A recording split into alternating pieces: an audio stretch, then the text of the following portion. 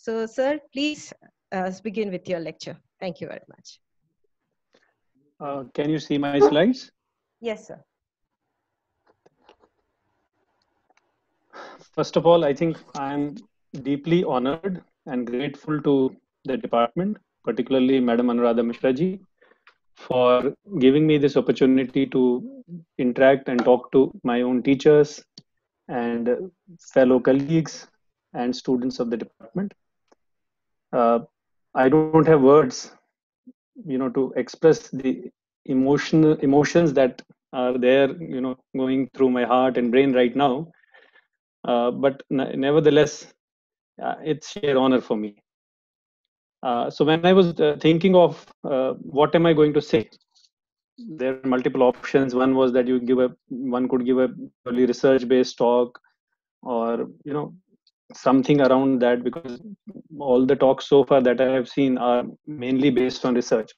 But for me, Department of Physics was not just a place where I got education, where I did my master's or PhD. I thought it was a place which turned me around as a human being. So therefore, the title UDP, the turning point. So this particular session is going to be a story which I'm going to narrate, which changed me forever. But before I do that, I must pay homage to my dearest friend, Santosh Salunke ji. He was a teacher for me personally, because not only in the laboratory, but outside the lab also, I learned so many things from him. And he never, behaved as if he was an elder or he was a staff in the department and we were students. So here in this picture, you can see that I have put my arm around his shoulder, on his shoulder. That was the kind of relationship that we shared. And this picture was from the conference which Professor Gupta had organized, National Conference on Liquid Crystals, when we were on a trip to Gateway. And I still remember Santoshji, and I will never forget him. He was a great, great, great soul. May God give eternal peace to his soul. Now, I come from a very, very small village in Kashmir Valley in district Kulgam. This is South Kashmir. So I have just picked up this Google image from there. This is my village where I was born and where I was brought up. And first 9 classes I did from the same village. And here in this picture, you can see this is my home, which is still intact there. This is the playground where I used to play. And here are the chinar trees where my school used to be. There was no building here, but there were just chinar trees. And under the shade of those trees, we would set up our school every day and our classes would be held. And whenever the teacher would not be around, we would be found often in this river, which was very close to the school. And we would be spending hours together in the river. And that's how my life was. It was limited only to this much. I had not seen anything bigger than this. And this small bridge here was probably the Howrah bridge of my life at that time. And this is my home in Kashmir, which is, like this today also, although I'm not there, but I still cherish those moments when I was, living in this house, when I used to play in this village. And then for my high school, I had to move from Turigam, this small village here, to another village, Katrusu. And for this, there were 2 paths. I could take this path or I could take this. And on the way in between here, there was a bridge on the same river. And now the bridge is concrete bridge. At that time, there was a log of wood which was kept on top of it. And we used to cross that to go to the school. And once in a week or, twice a week, somebody or the other would fall into the river and our whole day would go in, claiming his bag and books, and then go back to our respective places after that. So that was how our middle schooling, or rather high schooling, went on in this small village here. So my circle, went beyond this little village, and I could go all the way up to this village, which was around 3.3 kilometers from my residence. And then suddenly in 1989, as Professor Gupta was sharing his experience, everything went for a toss and we had to leave. And I was a little kid. I had no understanding of what was going on. We simply had to leave. My father came one day, he said, we have to leave. So we moved to Jammu, and these are representative pictures. And then we, it was a reset kind of a situation in life, where I was exposed to an entirely new situation here in Udhampur. I did not know anyone. There was a huge highway there, a lot of buses and traffic would be there, not like my own village. And things went on like that for some time. And then 6 months down the line, a school was set up. Again, this is a representative picture because we didn't have mobile phone cameras those days. I don't have actual picture of my school, but this is from the very same vicinity. So my school was set up like this, and I remember we as students had set up all the tents in that school, and we used to go to, study. We used to go and study in that school. So class 10th was done in this kind of an environment. And then 11th also was a little better than this. And then in 12th, we moved to another city, Jammu, and I could join a private school there and did my 12th class from there. And 12th was first time when I got first division. Before that, I had never tasted first division. I think in 5th, I had got the highest marks in school. After that, it was all second division, second division. I never was a very good student or a studious student, probably because of the surroundings in which I lived, and there was no, I didn't have any big aim in life that I'm going to become this or that. I had never thought about that. It was small circle and small life. We were very happy in that. But 12th, was the first light, so to say, towards getting better education. And then I joined this nice college in Jammu. Again, this was a camp college for the people who had moved out of Kashmir Valley. You can see the word camp here. And we would go to college at 2, and it would be till evening every day. And then I completed my graduation. By the time I completed my graduation, I was, looking for a place where I could get the education that I deserved, where I could get the education that would, change me. But I didn't know exactly where that place could be, and how do I reach that place. And then after my graduation, we were on a trip to Bombay. This was the first time that I undertook a train journey, and it was a group of friends actually. So on one fine day, we were at Gateway again, and I met a friend from Jammu near Gateway, and I asked him, "What are you doing here?" He said, "I'm doing masters in chemistry from Mumbai University." That time, probably it was Mumbai University at that time also. And I asked him that, how is the place? Because I had never heard about Mumbai University in my entire life till then. He said it's a very good university, very good teachers, very good infrastructure. You would get real good exposure here if you join. And I kind of cut short my leisure trip, and I next day landed up in university campus at Kolkata and went to the department and inquired the procedure of getting admission. And to my surprise or my good luck, at that time the last date was yet to be over and forms were being accepted, and I immediately applied. And that's how I reached UDP. And I started my master's in 1998. And then, rest is history. I have just put some pictures here.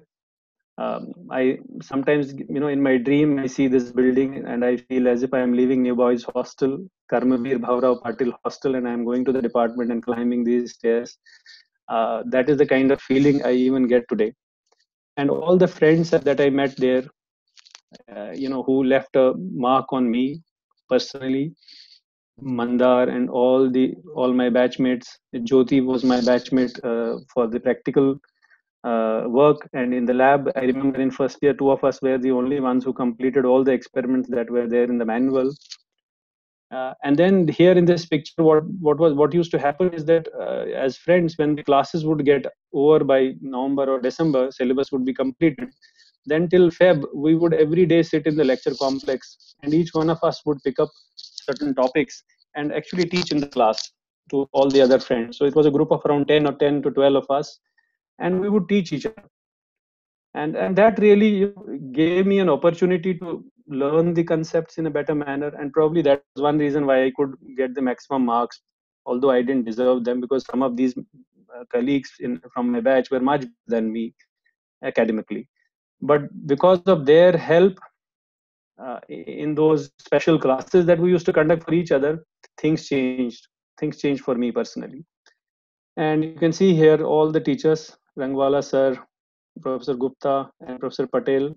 I'm indebted to this man here in the picture, because when I completed my master's and I was going to leave Bombay and come back to Jammu, I went to his office and I informed him that, I have completed my master's and I'm thankful to you for all the support. He was head of the department. And I told him that I want to go back home now.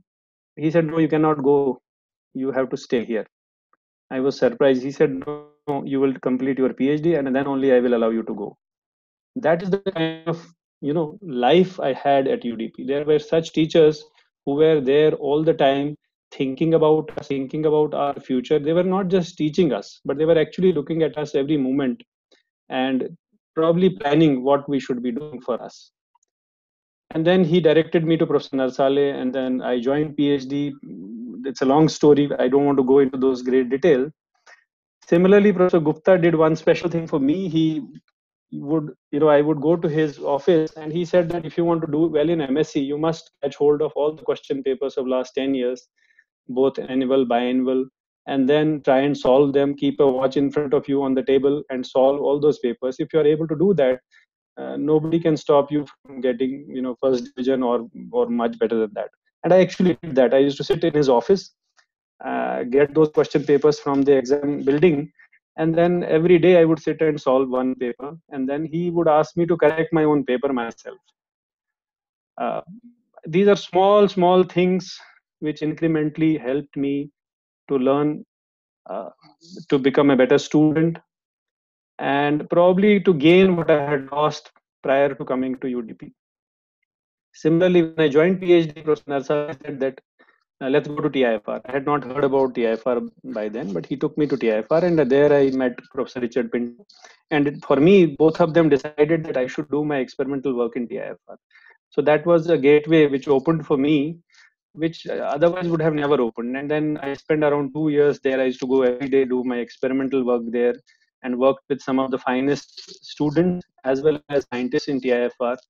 And I mean, I'm really grateful to each one of them who directed me at every point, in the right direction.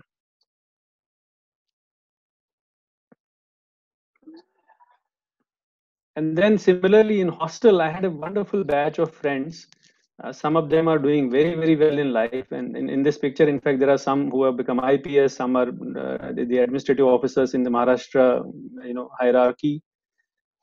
So we were a very good, robust batch of students who came from all backgrounds and were really diverse, and I could learn a lot from them.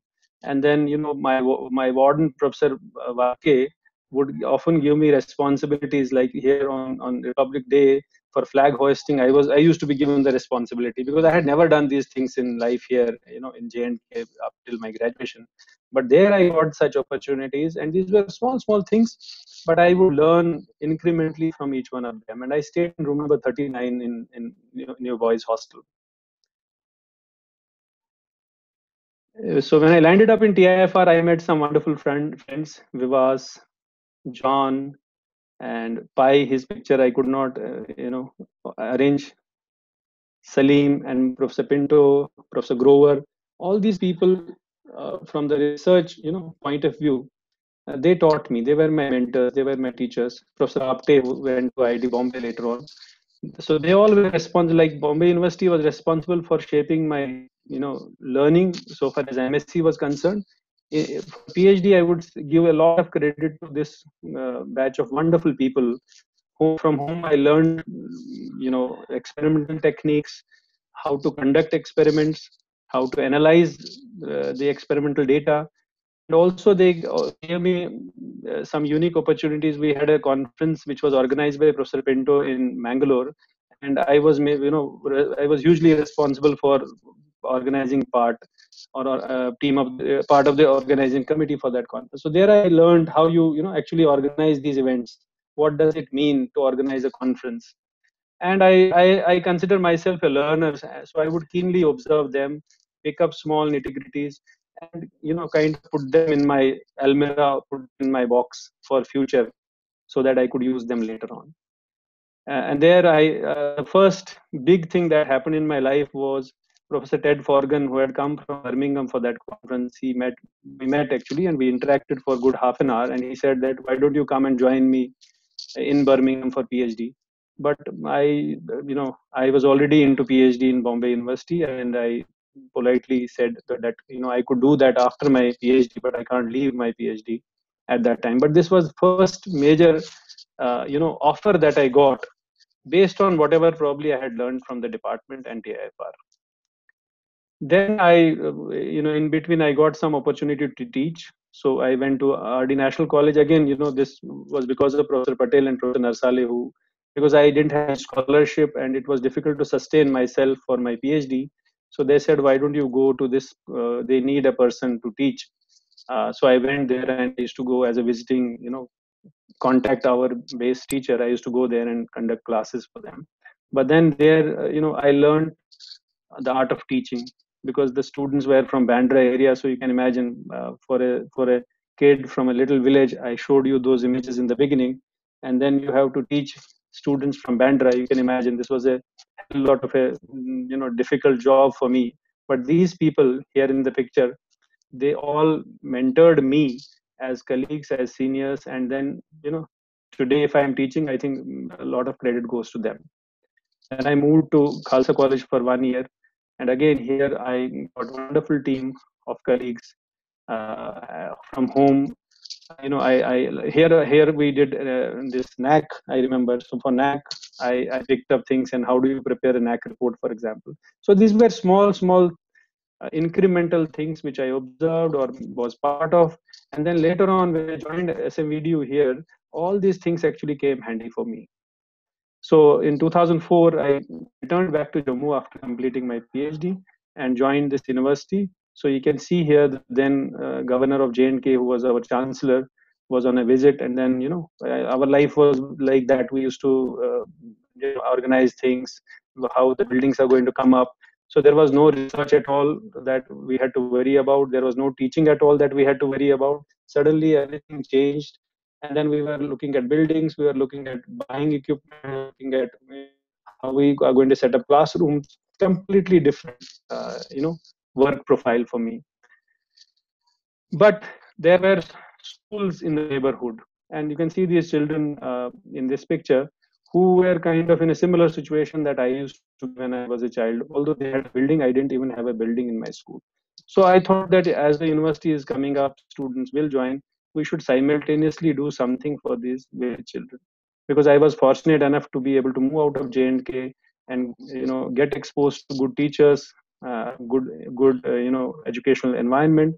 We should try and do something for these little kids in the villages. So we continued with the children in the neighborhood program. We would bring them to the campus or go to their schools, screen movies for them, scientific movies for them, organize fun games for them, expose them to computer labs, expose them to let's say these physics light-based experiments. And we continued with this for 3-4 years. It used to be a 1 week or 10-day activity every year that we would bring them to the campus. Otherwise, we would visit schools quite often during that time. And then in 2009, we got associated with a project called Mobile E-Learning Terminals. This was led by IIT Roorkee. And in this project, we had 2 vehicles with us, which had a complete e-learning equipment on board, and it could conduct a class for 20 students at one go. And this vehicle could go to any remote location in our area where there was no internet, there is no electricity, even at times there would not be even a proper road. But we would take this vehicle there, set up the class, and they would be able to access e-learning. Now today we are conducting this webinar or this session through Zoom. At that time there were no such gadgets or tools available to us, but probably this was a futuristic project at that time, ahead of its time. And we went to so many schools and exposed them to for example, a laptop itself was a big thing for them. They had never seen. So we ran this project for a year, and later on this was closed down by MHRD. But the work that we did as part of this project actually turned out to be a big gift for me personally, because I presented that work at MIT in Learning International Networks Consortium, which was part of MIT in 2010 and 2013, and partly in 2016 as well. You will be surprised that not only was I able to go to MIT, but they even sponsored my travel to be able to attend these conferences. Now, when I was doing this project or things before that, I never thought that this is going to take me to MIT or I'm going to get rewarded this way or that way. We all just would concentrate on the job at hand and keep on taking initiatives, keep on doing our little bit for these children. But then, God was kind, particularly on me, that I could go to US for the first time and meet people at MIT. It was a dream for me.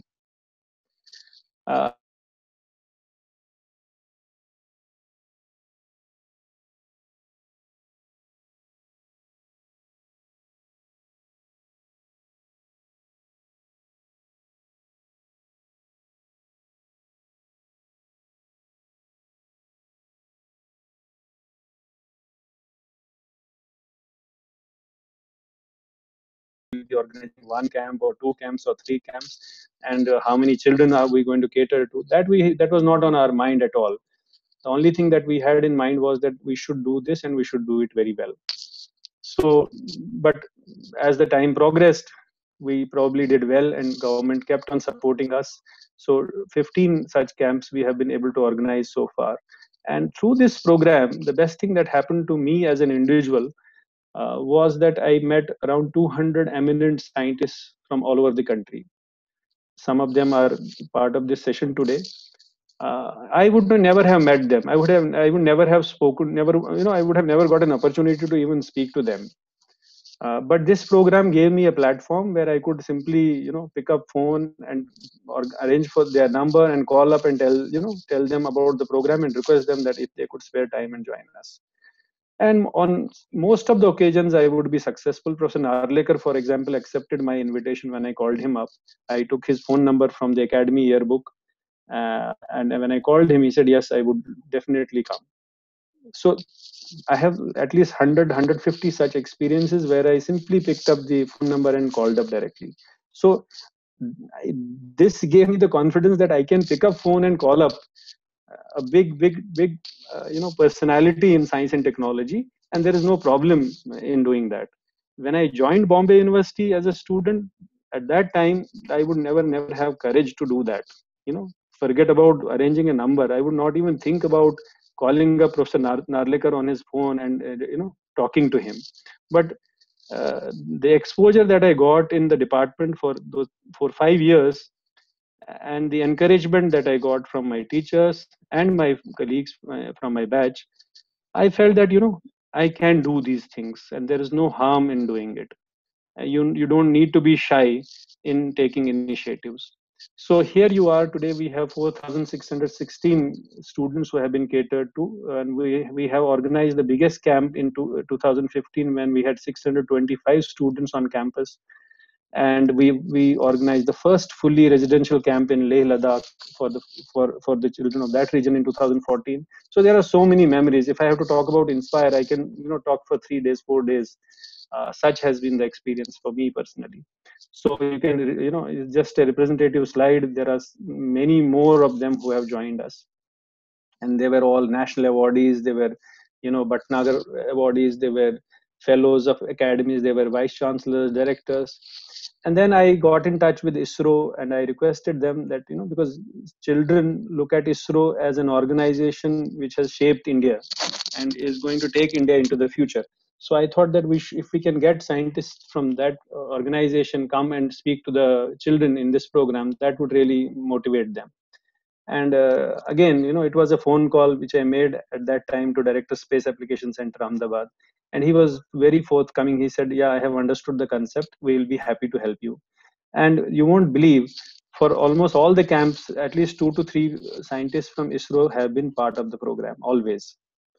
And some of the mentors that I invited were, out of the box, I would say, because they were not scientists, but they were army officers.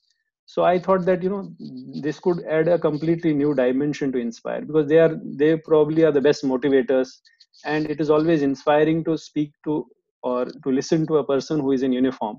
So I did an experiment a few years back when I invited the Northern Army commander, and he accepted my invitation.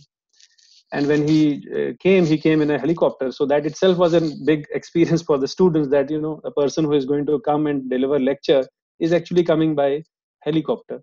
And so we had Lieutenant General Hooda as a speaker, Lieutenant General Ranbir Singh as a speaker, Subrata Sahaji, Lieutenant General Subda Saha as a speaker, and Rakesh Sharma ji as a speaker, General Rao as a speaker. So you can imagine that, I would have never imagined something of this sort had I not been to Bombay, frankly speaking. The confidence that I got from the department led me to thinking about inviting such people and making them part of this program, and thinking out of the box. I would say that thought process itself came from Bombay. So here is our own auditorium here in the campus, and this is the Renchin auditorium of 14 core in Leh, which we were allowed to use for this particular program. And you can see this was the first camp in 2010. This guy Manish does not have any hair on his head now, and he is Professor Bamze, who was the vice chancellor when we initiated this program in 2010. So Sunil Wanchoo, you all must have heard about him. He has been part of many of our camps in Ladakh. And look at the faces of these children. And Professor Mishra is here. She is Nandini Sundar Hiranath from ISRO. She was probably the deputy mission director of Mars mission. So we invited her to Ladakh. She accepted our invitation. Just imagine the joy these girls would have had when they interacted with a lady of her stature. And we would take them to this dam at Alchi in Ladakh for field work. This is NHPC dam there. And just to give them an exposure about how electricity is produced, how they get bijli in their places. And similarly, Army would set up a special exposure, hands-on activity for the students on campus, where they would bring all kinds of gadgets. You can see drones being flown on campus here, on our campus. So this happened because we could, we had invited the senior Army officers, and they saw value in what we were doing. So they felt that they can also contribute and pitch in so far as the mentoring and motivating these young students for taking up science and technology and taking up challenging problems that country is facing. And then here this picture is very unique. This is field work being done at Khardungla Pass, which was until recently, this was the world's highest motorable pass. So you are not allowed to stand there actually for more than half an hour. But we could, we could not just imagine that. We could gain confidence after having been to Leh a few times, that the district administration in Leh supported us like anything. They gave us medical team, oxygen, and all the support that we required. And then we had scientists from Wadia Institute of Himalayan Geology with us, as well as from PRL Ahmedabad, who said that we should take them to Khardungla because this is a lab. So we took all the children to Khardungla, and a field work session was conducted for them at Khardungla. This is a unique thing probably which must have happened. And the temperatures would touch sometimes -18. So you can see the screenshot from my own phone, which I had taken. Similarly, we had tinkering sessions by people from Intel for the children there in Ladakh. So again, some pictures from our campus. And here, this girl, I don't remember her name, but she's from Turtuk. Turtuk is the last village, Indian village on the Pakistan border in Kargil, in Leh. And she was the only student who could make it to the camp from that place. And she had to cross Khardungla to reach Leh to attend the camp. So this was a satisfying moment personally for us when we saw her, that she, being a girl student, she came all the way from that place to attend the camp. And here's the feedback that we got for all these camps. Well, this was all about INSPIRE. Besides INSPIRE, we have done several other small activities. I thought that time would be limited, and I won't be able to talk about those things. So next thing that happened again was accidental. In 2013, May 1, there was an earthquake here in a place called Kishtwar. Our campus is somewhere here, and the earthquake happened. This was the epicenter here, somewhere here. And I was in my office, and the whole building was shaking, and we all ran out of the building. And then few fortuitous coincidences following this earthquake actually took me into this field of research in 2013. And one man who is responsible for doing that is Professor Shupriyo Mitra from Indian Institute of Science Education and Research, Kolkata. And our students, Swati Sharma, she is about to complete her PhD. And Debarchan, he's from IISER, Kolkata. She is from SMVDU. So these two students did a lot of hard work in the field to ensure that our plans that we had on paper were actually translated into reality on ground when we planned to set up a broadband seismological field experiment in this region. Another thing that happened at that time was that the Honorable Chief Minister of J&K of that time actually asked Vice Chancellor, University of Kashmir, Professor Talat Ahmed, to undertake a field visit in that whole area to understand the damages that the earthquake had caused, and was there any future danger of another earthquake that people might face. But I was new to this area. I'm standing here and I had not much knowledge about this because I had not studied this as a subject.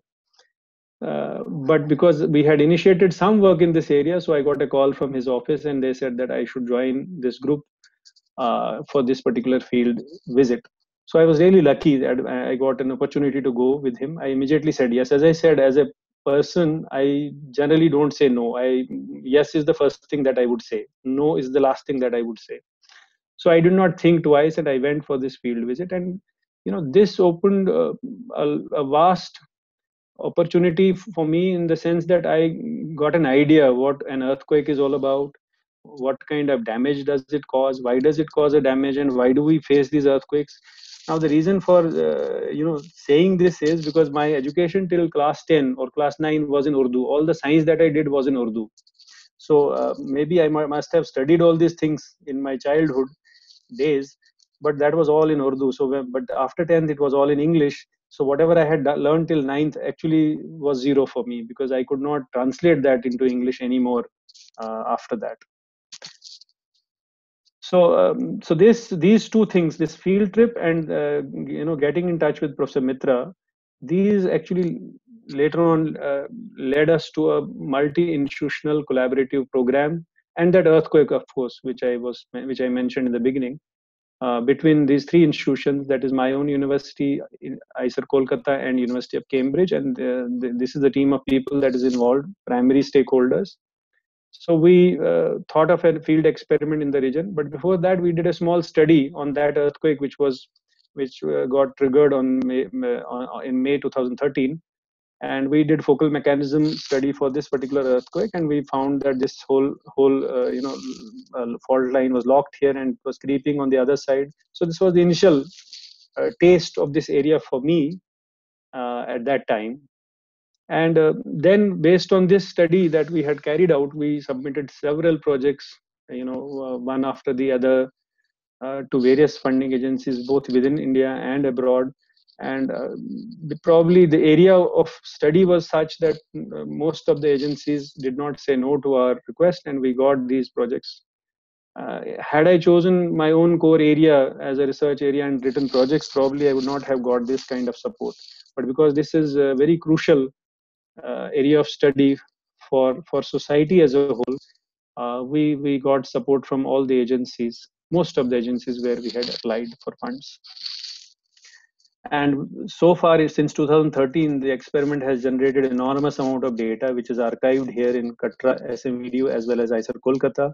And I'm sure that this data is going to last for next 20 to 30 years. And so many studies can be carried out based on this data. And so besides this experiment, we also undertook several outreach activities here for the people to sensitize them about the danger of these earthquakes, how we need to change our lifestyle.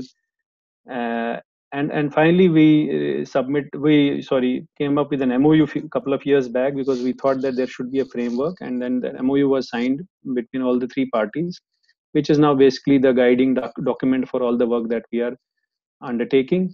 And so many exchange visits have happened between these three institutions since 2014.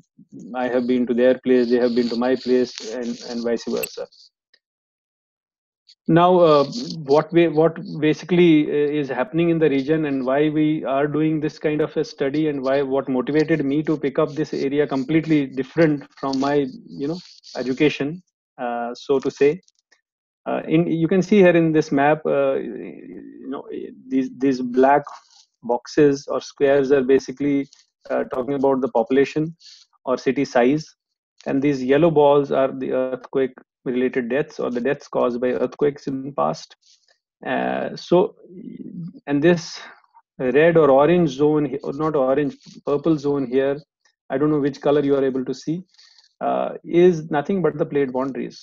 So India is moving in this direction and the Eurasia is moving in this direction. So there is constant convergence happening here, which is basically the primary reason for all these earthquakes that are happening. And in past, you can see all these, the size of the ball will tell you the amount of people or the deaths that have been caused. So close to 100,000 lives have been lost, lost in previous 1 century.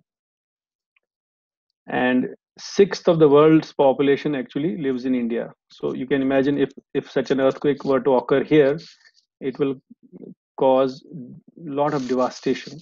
So therefore, we need to be very, very careful. We need to be prepared. We need to sensitize our people about the danger that is there, beneath our feet. And we have had, earthquakes on both the ends of the Kashmir seismic gap, in Muzaffarabad in 2005 and in Kangra in 1905. So there's a gap in between these two earthquakes where the next event is going to happen. So I was already talking about this convergence of 18 to 20 millimeter per year that is happening in this region. So there's a shortening that is going on constantly and strain is building up. Now, there are 3 primary sources of earthquakes in this region. One is within the Himalayan mountains, so which is this, you can say Tibetan region here, or even the Kishtwar earthquake that I mentioned some time back in 2013 that happened, or within the under-thrusting Indian plate. So this is the Indian plate you can see here. This is going down, under-thrusting beneath the Eurasian plate. So second source of earthquakes is this region. And the third one is the interface between the two, which is this here, between this Eurasian plate and the Indian plate. So the earthquake can happen anywhere. And in this, I don't know whether I can play this. No, this is not playing, doesn't matter. And the mega thrust earthquakes, or the major earthquake that is, going to happen, will cause the seismic movement, which is denoted by M0. And this is equal to shear modulus, which is given by mu, and area, and fault area, and the slip that is going to be there. So this area, we can actually, this is a constant, and this area can be calculated using broadband seismology, the field experiment that I was mentioning to you, and the slip can be calculated or measured using GPS geodesy. So our ultimate aim is to do this also, but right now we are concentrating on this particular aspect of it. So I was mentioning about the gap. So you can see here in 2005, the Kashmir earthquake, Muzaffarabad was the epicenter that happened. In 1905, there was an earthquake in the Kangra region, and this entire range in between. So the previous earthquake was in 1885. So there has not been any major earthquake here, which means that this area has potential to trigger a major earthquake anytime. And this lot of GPS studies have been done by people from all over the world, but you can see here this area has not been studied that much because of the probably the problem here. The outsiders don't want to come here. It's not safe for them. So this is the area of interest, this whole area. This is the Kashmir seismic gap, which I was mentioning. So in this gap itself, we planned this experiment and we established this broadband seismological experiment in phases. So we can see here 11 to 14, 2014. So these are basically different grants, as a part of which we have set up this field experiment. Right now we have close to 30 such sites in this region, extending into Himachal Pradesh on this side, and then here they are almost close to the LOC in Punj, and we have 2 stations here in Kashmir Valley as well.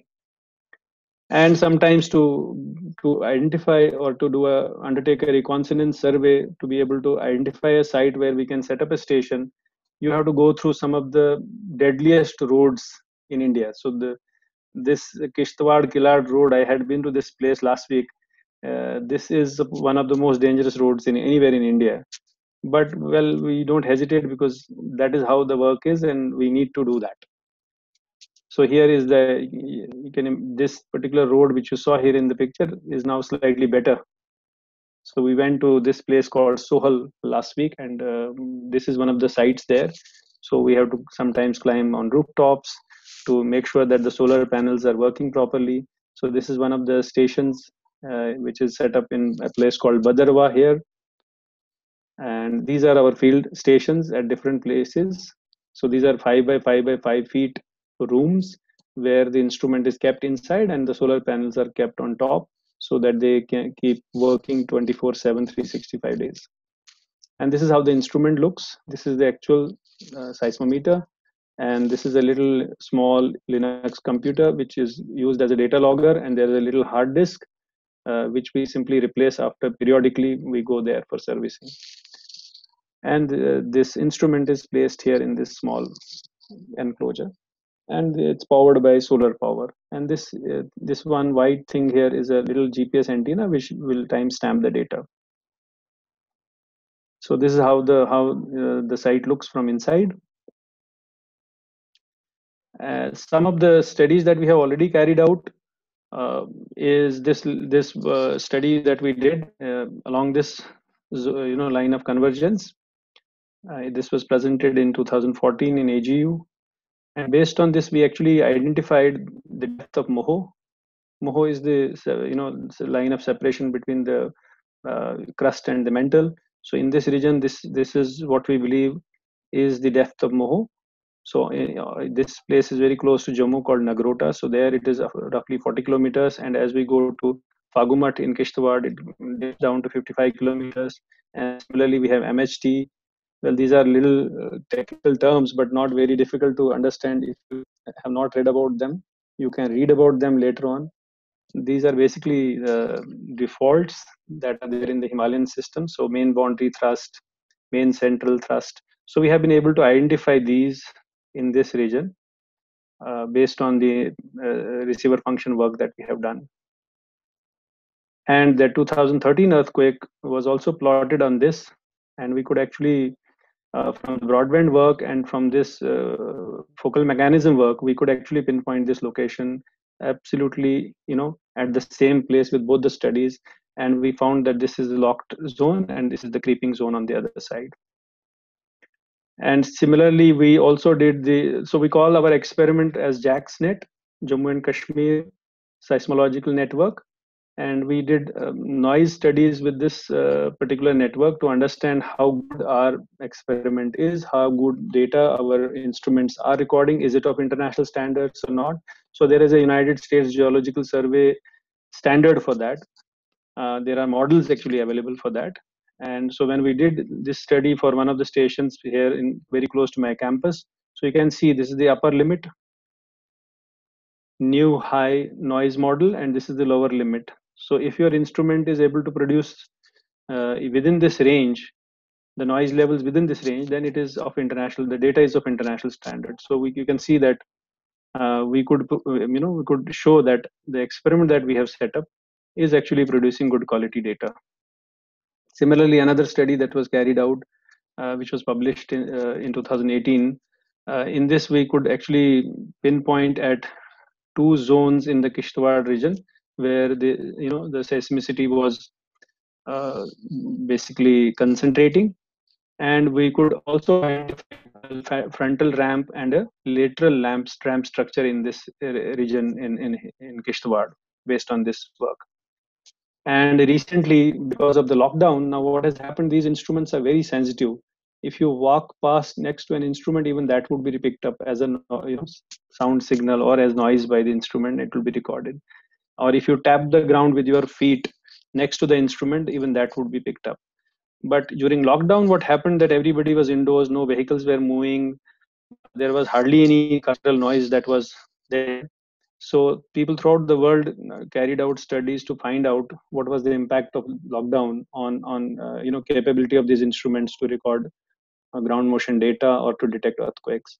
So we did a little pilot study. This has been submitted to a journal, And we found that, in this pilot analysis, that maximum of 10 dB and 8 dB reduction in the cultural noise was there.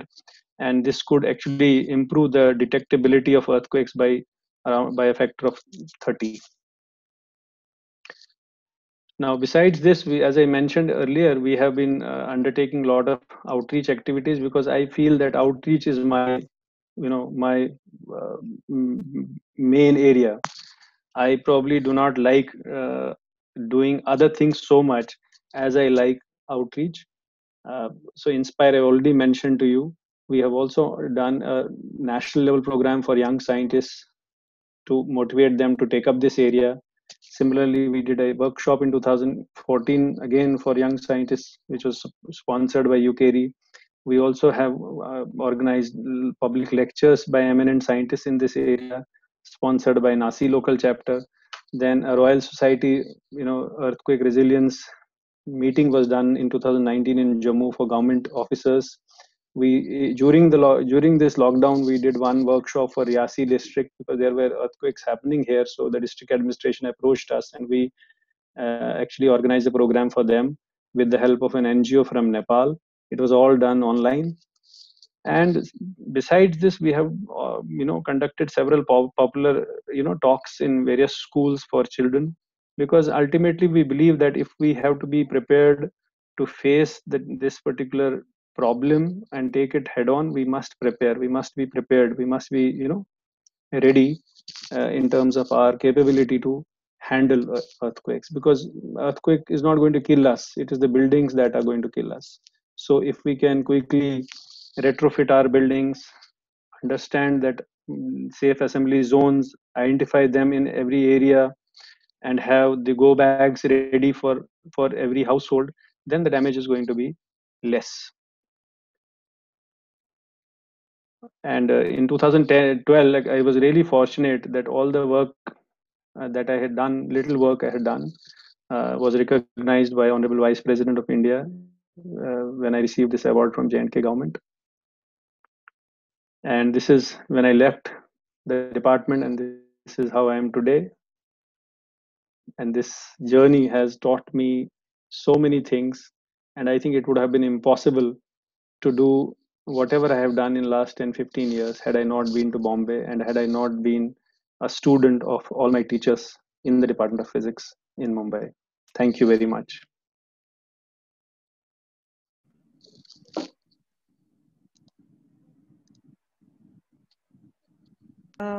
It was a truly inspirational talk and very heart-touching, your experiences. I think it is said that adversity brings out the best in us, and I think you are a great example of that.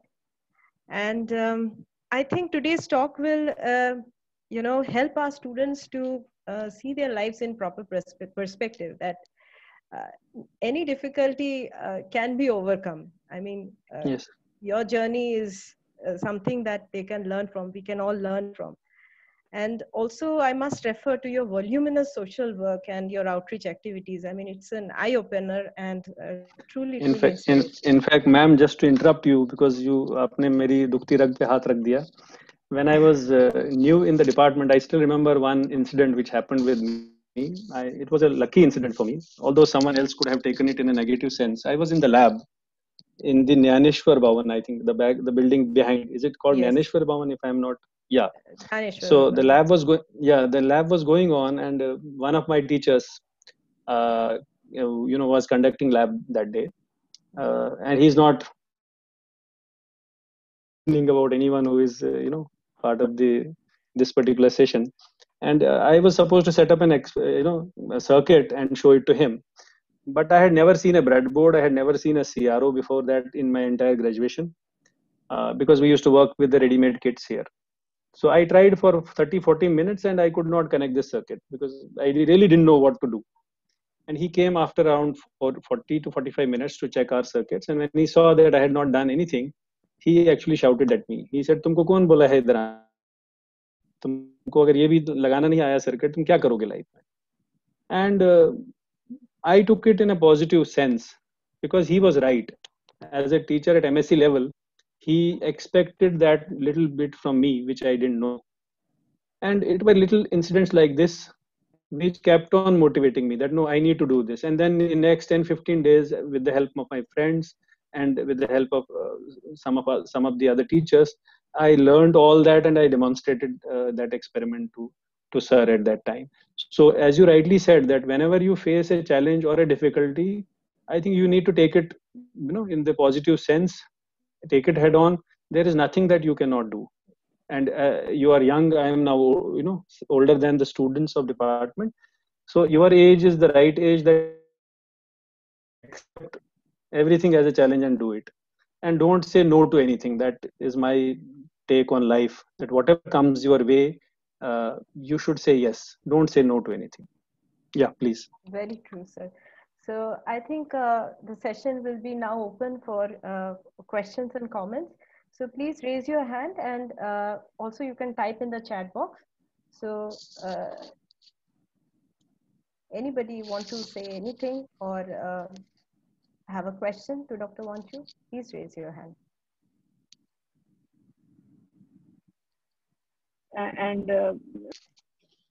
Thank you, ma'am.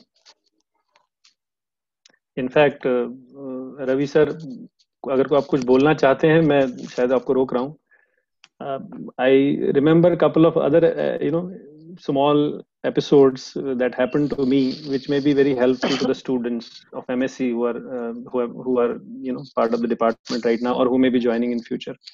When I joined department, I was in hostel. I remember my senior was Abhijit, and I was told that he is one of the best students of the senior batch. So as a curious young junior MSc first year, I went to his room in the hostel, and I asked him, "Yaar, aise hai, this is my background. Do you think I'll be able to finish my MSc here?" Because at that time, I remember that if you would flunk in one paper, you would lose, all the papers gone. Even if you fail in lab, all the theory is gone. That is the kind of system our university was following at that time. So he said, "Sab ho jayega, quantum mechanics mein reh jaoge." This was the comment he made. तो तुमको बहुत मेहनत करना पड़ेगा. मैंने कहा ठीक है यार, कर लेंगे, कोई बात नहीं, बट मैं कर तो लूंगा ना. He said, नहीं कर लोगे, ऐसा कुछ नहीं. And you won't believe, when I went for my first year, I did maximum hard work on quantum mechanics. I used to work with Professor Press and trouble him again and again. And I learned probably the mathematics of it so well that I used to teach my friends part of it in those classes that I mentioned during my session. But when I went for the exam, for 1 hour I could not actually solve all the questions, and I could attempt only 2, because there was probably a potential well problem or some other problem. I did it once, the answer was wrong. I did it twice, the answer was wrong. On third attempt, I did it correctly. And I did not want to move beyond that particular question, because I thought, I have done it so many times. How is it possible that I won't be able to do it in the exam? Eventually, I could attempt only 2 questions. And when I returned to campus, I rushed to Professor Press, and I, told him my story, that this is what I could do. And look at the greatness of the teacher. He said, "Why don't you sit down and do it again in front of me? Write exactly what you have written in your exam. I'll tell you what would happen." So I sat in his cabin, and I wrote both those questions and showed it to him. He said, "Well, yeah, you should get 18 marks. That is the minimum that you require to pass this. Now go and concentrate on the other papers." And I got 29 out of 30 in quantum mechanics, paper. And then I did quite well in the other papers. That was a different story. But these, small incidents and the affection and love shown by the teachers and the guidance that each one has given to me, probably was the blessing for me. Ravi sir. Add for those who are sitting and listening, the INSPIRE, I don't call it, is a live-in camp with the young student. Morning, evening, breakfast time, even in the morning tea, at any time any student can walk in with any problem. It has nothing to do what you are taught or what you spoke. It can be all general problems of what they suspect in life. So that 10 days for everyone, the young and the old, is a great learning. And the year I was, I think, the first batch or second batch. Big people like Tayal, who was a vice chancellor, became vice chancellor in Delhi University, he was there. A lot of people were there. But these young kids, so I feel now, after 5-6 years, Sunil will be a politician because all these young people would be the voter, and Definitely no, sir. whole JNK would be voting for him. No, sir, definitely no. No, best wishes. It's a great job being done. It needs a lot of organization, even to arrange for lunch for 500 kids. I've been to one such other camp in Kurukshetra. It's a big job where there are 1,300 small kids sitting, and we were asked to speak in Hindi. And can you imagine speaking a subject in Hindi? So these are the experience for both for the teacher as well as the children. Fantastic. In fact, sir, when I was in department, I remember that there was a refresher course that was being organized by department, and I think Professor Gupta was coordinating. And I was, as a student, see, this is how things change for an individual. As a student, I was asked to conduct the practical session for that refresher course. And I remember there were some experiments on fiber optic kits, which I had to learn, obviously, to be able to teach teachers. And when I went there and I conducted those experiments, I gained a lot of confidence that I can do this. Similarly, biophysics department next door, they had started a program, MSc biophysics. It was new.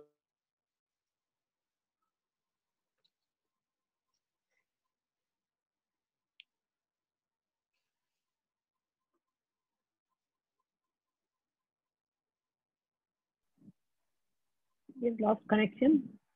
It seems so.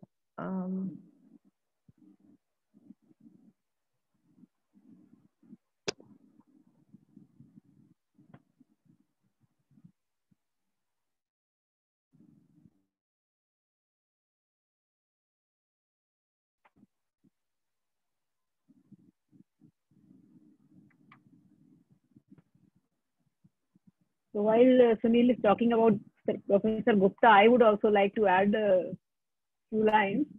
I think he's one of the best head of the departments that I have seen.